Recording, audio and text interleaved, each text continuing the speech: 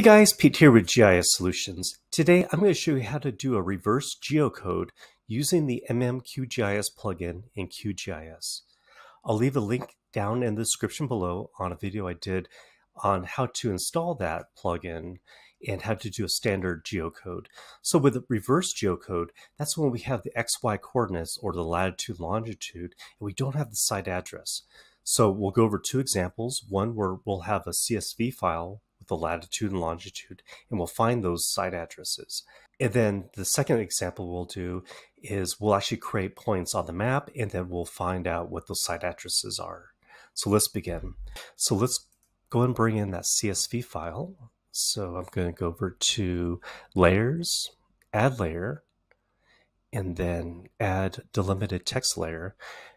With this button here, I'm just going to browse to where that layer lives, and here is my sample XY data CSV file. So I'll click Open to open that up. Now it's just, here's the data itself. I just have latitude and longitude. Now right over here, I'm going to need to add, specify the field names here. So once I do that, I'll click on Add and then Close. Here's my data set, and automatically my points are displayed. So again, if I go to the attribute table here, you'll see it's just latitude and longitude. We want to find out what those site addresses are. So we come up to our MMQGIS plugin, go down to Geocode, reverse geocode. My input layer name is just going to be that feature class called sample XY data. The web service, we're going to use the OpenStreetMap post to Google. If you're using Google, you're going to need that API key, and that's a little bit beyond what I wanted to demonstrate in this video. And we're going to define a output location, and I'll just say temp 1, and I'll say save and apply. Now again, I have 20 features, so it's going to take a few minutes, but what I'll do is I'll go and stop the video here, and we'll pick it up once it's done. Okay, so the reverse geocoding process is complete. I could close out of this window, and let's go ahead and take a look at that shapefile. I'll loop up the attribute table, and as you can see, we have our site addresses. So again, this is pulling from OpenStreetMap, so it's going to pull in some additional information, which is wonderful. We have the building, the type of building, and we have the long site address. We have the street number, name, city, state, zip, and of course the country. So that concludes the first example. And so for the next example, we're actually going to create some random points, and then we'll get the site address that way.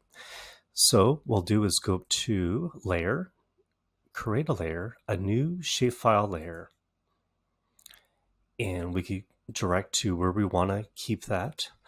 And I'm just going to say temp point layer, save. Now the geometry type, we're going to select a point. So we're going to do points, and you could obviously add some field names to it, but for this example, we'll just keep it just blank. There's going to be an ID number, which I'll have to manually add. That's by default, and that's okay. So let me click OK. And we can either right click here, toggle editing to start editing, or we can just come up here to the toolbar and click on the pencil to start editing. So once I do that, I can see right here, I'm able to add points. So let's just zoom in here, and we'll just add a few points. We'll put a point right here. And again, this is the ID where I need to manually add a unique number. So I'll say 1. Let's scroll over here. I'll put another one. And finally, let's put a point right here. So we'll have 3 points. Okay, so I will save that. I'll toggle out of editing. So I have 3 points. And let me just show you by opening the attribute table. Got my 3 points. So again, we will reverse geocode by going to the MMQGIS plugin, go over to Geocode, reverse geocode. My temp point layer is what I just created. Web service, again, we'll use OpenStreetMap. And I will say for my output, I'll say 10-point layer 1. And I will apply. So 3 features, this should be quite quick. Okay, so the reverse geocode process is complete, so we close out this window. And if I right click onto that new layer, go to the attribute table, and here is my site address for those locations. Anyway, I hope you guys find that useful. As always, please leave a comment below if you guys have any questions or suggestions on future videos. As always, I really appreciate it if you like and subscribe. Thank you so much for watching. We'll see you next time.